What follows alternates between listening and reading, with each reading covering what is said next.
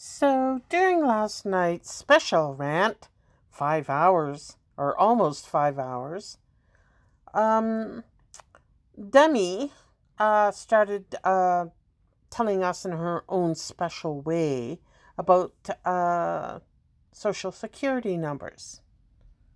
So I just wanted a little, I don't know, lesson on social security numbers.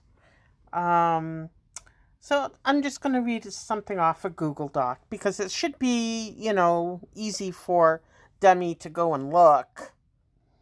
But again, Google fails. You can't change your social security number simply because you want to or because your card has been lost or stolen. The Social Security Administration will assign a new number if more than one person is signed or using the same number. Sequential numbers assigned to members of the same family are causing problems. You are a victim of ongoing identity theft by someone using the original number.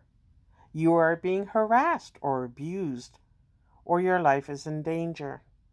And that doesn't include internet scuffles on YouTube. There is a religious or cultural objection to digits in the original number.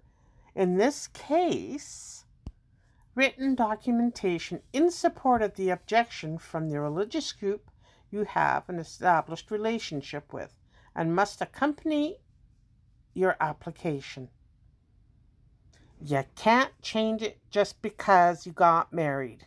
That doesn't happen. You're assigned that number at birth. And other than these, 2, 4, 5 reasons, you will always have that same number. Dummy. Bye.